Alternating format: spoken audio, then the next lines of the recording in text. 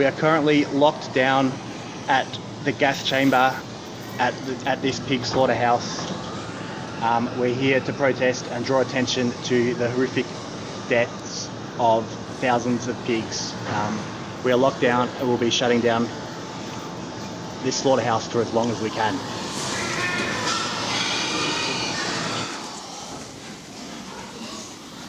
There's a reason we pay others to kill our animals for us, and there's a reason why the process is kept hidden. If people could see what really goes on inside a slaughterhouse, the world would have a lot more vegans. Activists around the world risk going to prison in order to reveal what the industry doesn't want you to know. And the activists you'll meet today risked everything to expose the horrific process of Australian pig slaughter. They entered the belly of the beast, locked themselves in the gas chamber, and shut down the slaughterhouse.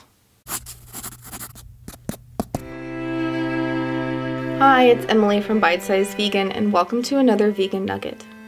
I have a video on my channel called The Nicest Way to Die, which shows what is heralded as the most humane method of slaughtering pigs. The footage is from slaughterhouses in Australia, but the method of carbon dioxide chamber stunning is employed worldwide. On the blog post for this video, I have a link to a PDF of a list of countries that have purchased gas chambers from the very same manufacturer. The activists you're about to meet are part of Animal Liberation Victoria, who, with Animal Liberation New South Wales, risked their freedom to obtain this undercover footage, and their safety when they climbed into the gas chambers to shut down the slaughterhouse and expose the latest humane lie. I had the honor of speaking with Kristen, who was part of the group on the outside of the slaughterhouse, and Tim, who was one of the activists chained inside the chamber itself. I will be showing behind-the-scenes footage, but nothing overtly graphic in this video.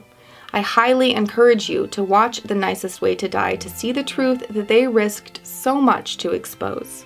Kristen first spoke to the genesis of this action. Patty Mark, the founder of ALV, has been wanting to do a slaughterhouse action for quite a while. So she wanted to tie it in with, the celebration that many people have in Australia of being Christmas. When obviously it's a time where there's a lot of, sadly, a lot of pigs on people's plates that time of year, and try to draw that connection. People celebrating peace, apparently, with violence on their tables. To shine a light on this idea of humane killing. These places, they claim that they're humanely killing pigs, and I don't know if you saw the footage, but it clearly shows that, they're being terrorised, there's a lot of fear and suffering that goes on. Kristen described ALV's efforts to bring the hidden realities of what goes on inside the slaughterhouses into the public sphere. As part of the action, we had a PA system out the front with recording of the sounds from inside to try to make that connection. We obviously were hoping the mainstream media would use that sound, but sadly they didn't, which I guess isn't surprising for mainstream primetime TV. It's just that that's how horrifying it is. So that was unfortunate, but we tried. We knew it needed to be to get as much coverage as we wanted was the lock-on in the chamber. Otherwise it just would have been a few people on a roof and a few people out in the street with banners, which we've seen is really the gas chamber. That needed to bring it all together, and it was obviously the most risky. How to get in there, at what time to go in when it's a 24/7. The killing doesn't start until early morning, but there's people there through the night. Deciding how best to do that was really difficult. Everything ran as so smoothly to plan that we were kind of all blown away ourselves. It was quite emotional. Yeah, we were kind of shocked. I next asked Tim about his experience entering the gas chamber. Myself and three other people, Noah, Jonathan and Bonnie, we sort of locked on at the entrance to the chamber. So basically the point where the door opens, where the pigs are pushed into, and we locked on with chains and bicycle locks to some bars in the area. Being in that space and being at that entry point where, so many have gone through and that's where they die, and there's so much suffering at that point, so much terror. And also knowing that the pigs who were there in the pens, just knowing that was, going to happen to them as well, particularly as we walked out, seeing them all there and seeing the workers start to operate the machinery and start them moving. It was pretty hard to see all of that. I think it was around about 4 or 5 hours maybe in the end. And eventually the police cut the chains and they pulled us out of there. essentially what it's doing is it's asphyxiating the pigs, so they start to panic because they can't breathe. And then the carbon dioxide gas, also when it gets into the sensitive mucous membranes in the eyes, the nose, the throat, the lungs, when it sort of interacts with moisture, it becomes carbonic acid, so it starts to burn. Kristen shared how some of the police who were called to the slaughterhouse were visibly affected by the pigs' screams.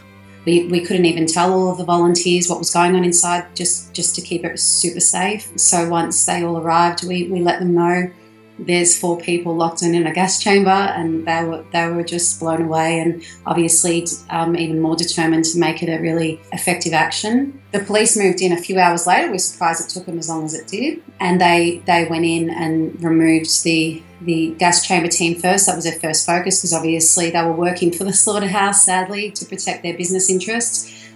So they wanted to allow the slaughterhouse to get things running as quick as possible. They set a blockade that managed to push us away from the driveway. They slowly kept moving in on us. There was 50 police officers and there was probably only 50 activists, so it was quite intense, and they managed to slowly push us back. One moment that really sticks in my mind was when the second truck that pulled in had this mural on the back that had these happy pigs and cows and chickens in a barn, you know, or in an idyllic sort of farm situation, and that really struck us all. You know, really brought it home.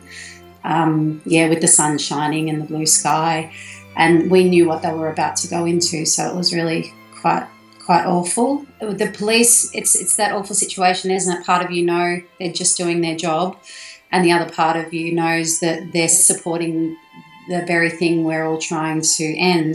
Like anyone, everyone's different. There's the police that didn't care while we were there and just wanted to get rid of us and get on with their day, and there are others that were quite emotionally impacted, and she was one of a few. She wasn't the only one. It was pretty much as the first truck came in, and the reality of what she was supporting, I think, must have just washed over her and really came home to her, that I had the impression she wanted to be with us, not where she was, and she knew that we were in the right. You can also notice in the video the person next to her looks quite affected too. I'm pretty sure he looks like under his sunglasses he might even be crying as well. There was also a moment where one of our team had the footage of what was going on inside, and he was walking along the police line showing each officer. A couple were just, move on, mate, and a couple were quite affected as well, and were trying to hide their tears at that moment as well. So it was pretty powerful. Not only is this so-called humane method of CO2 stunning in actuality a horrifically painful death, but the agencies meant to regulate humane animal treatment routinely endorse facilities with abusive and deplorable conditions. The slaughterhouse we shut down, DVP, is an RSPCA-approved killing facility. A few days after the action, we kept watching their website, and on the RSPCA website it recommends gas chambers or carbon dioxide as, the best stunning method, the most humane. On the DVP Slaughterhouse website, it actually says RSPCA approved facility. About a few days after, maybe 3 days after the action, that line on their website from the slaughterhouse was removed. It just highlights another, the fraudulence of the whole system and the so-called animal protection agencies. As a final thought, Tim shared the message ALV hopes this action has for people who are already vegan. Part of the action that we did was to try and also motivate other people to get involved in direct action. We'd love to have 100 people locking on inside, a killing factory to really send that message home. Again, I want to encourage you to watch the footage for yourself. You can see The Nicest Way to Die linked below and in the sidebar, and visit pigtruth.com for more information about ALV's action. They continue ongoing investigations and open rescues. For help going vegan, see their sister site, veganeasy.org. My thanks to Kristen, Tim, and everyone at Animal Liberation Victoria and New South Wales for their activism and unrelenting work to speak for the animals. I'd love to hear your thoughts on what Kristen and Tim had to share in the comments below. Give the video a thumbs up and please share it around to expose the truth. If you're new here, I would love to have you as a subscriber. I put out fresh content covering all aspects of veganism every Monday, Wednesday, and some Fridays. To help support Bite Size Vegan's educational efforts, please see the support links below or click the Nugget Army icon or the link in the sidebar. Now go live vegan, speak up for the animals, and I'll see you soon. Locked down.